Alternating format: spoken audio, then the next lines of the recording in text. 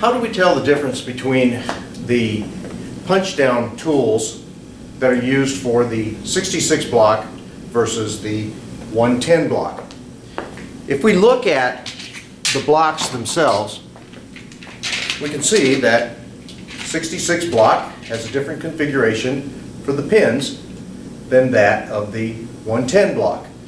The 66 block has a horizontal arrangement for the pins that hold the wires in place, whereas the 110 block has a vertical or up and down arrangement for the pins. So in looking at the two different types of blocks, it makes sense and it's natural that the orientation for the tool itself, one has to be horizontal and one has to be vertical. So if we take a look at the standard 66 block 110 punch down tool, if we take a look at this tool, the bit that's in here with the blade on it, you can see that it has a horizontal orientation associated with it. This particular one has the blade to do the cutting surface when we impact and place the wire into the terminal. So if we take a look at the 66 block, we orient it so it says top on the top, we can see that when we place the blade over the terminals itself, they actually slide together. And the blade being on the bottom, when we orient the wire through the terminal, it will cut it off. So as we slide the blade horizontally over the tines of the connector and press on it, we hear that impact. You hear that click? That click is the impact that actually shears off the wire on the bottom side of the terminal. If we had it reversed and you did that and you punched it down, you would end up shearing the wire off at the top and you would end up having to start all over again. So the 110 or the 66 block tool has the horizontal orientation for the 66 block.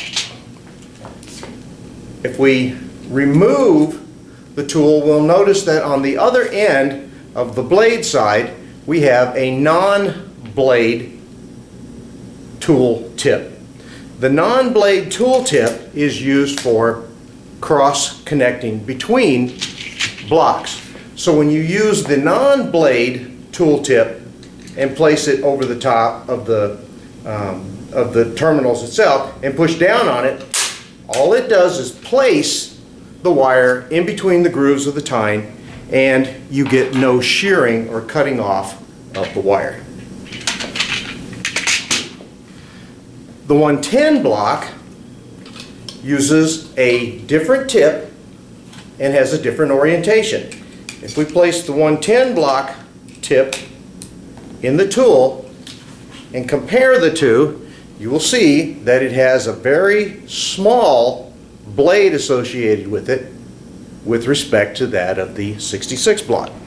We only need a small cutting surface in the vertical orientation to do our punch down and termination on the 110 block. Okay, if we take a look at our 110 block, this one you probably can't see very well, but it's actually color coded and it has the pair groups identified by some light colors on here: white, red, black, yellow, and violet. So now with the 110 tool with the blade cutter on it, again, as you bring the cable in through the trough here and load the wires upwards or downwards, if you're using this one, but let's say upwards here into this one, you're going to want to orient the blade so again it's on the top, the far side of the terminal, and when you place it into the groove here, again pressing on it, you hear the snap, and that snap is the impact that causes the wire to be cut off. Just like the 110 or the 66 block that has the non-cutting surface on it, no blade. The 110 also has a no blade side. When we orient this onto the block itself and we do the punch down, when we snap it into place, all it does is drive the wire into the slot and it leaves the wire on. It does not cut it off. So it will depend upon which type of punch down or termination that you are going to do. If we look at a couple of different flavors of 110 blocks, this one doesn't have the color orientation on it. It does have the groups identified every 5 pairs. This one's a little nicer in that you actually have a map. It's got the colors on there for you. So with this one, you would have to know and keep track yourself of the white, red, black, gold, and violet. Of course, the best way to do these and to terminate them is to have them terminated onto a backboard so that they are nice, secure, and in place, and you don't have the cable walking on you. So the 110 block, unlike the 66 block, does not have metal terminations in the block itself. It's just a plastic holder, and you end up using clips over the top for the cross connect, and we'll talk about that later. So that's the difference between the 110 and the 66 block. I hope that will help you and clear up the questions. Again, you can look at these and see the orientations of the blades, one horizontal, one vertical, the blades being there, and then if I rotate them, you can see in both orientations I have no blade on the other side. So that's used just for a cross connect. Again, they're only used on the standard 66 block, 110 block termination tool. I hope that clears up the confusion. Thank you.